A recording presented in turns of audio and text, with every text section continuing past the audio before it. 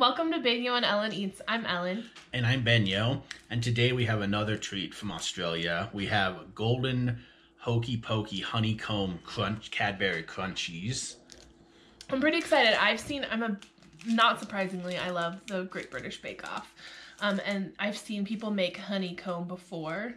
And at one of the rugby tournaments we went to, there was an ice cream place from New Zealand that had hokey pokey, and then they explained to us what that was. So trying it in a candy bar seems exciting. Okay, that's weird. Oh yeah, you can see the honeycomb. So it's like literally just honeycomb and chocolate. Yeah. It smells really good.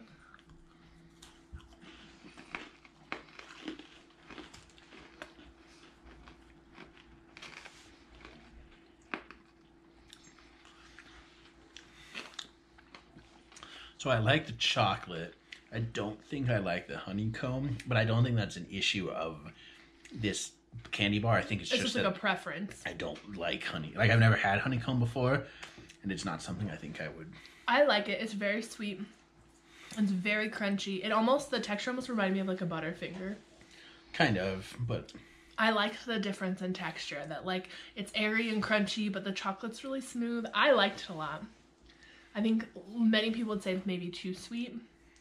It is an interesting, the mix of textures. Like, if you like trying interesting candy bars, I think it's probably worth. And it's definitely not like anything we have in the U.S. Like, I mean, it has a texture of a Butterfinger, but it definitely doesn't taste like that. It doesn't have like a fake artificial flavor. Like, it tastes like honey and chocolate. It's really good. I like it a lot. I would say this is a 4 out of 5. I would seek these out, like to eat them. I'd probably rate it a 2 out of 5. I would try more Australian Cadbury stuff because I like the chocolate, but I did not like the honeycomb part of it.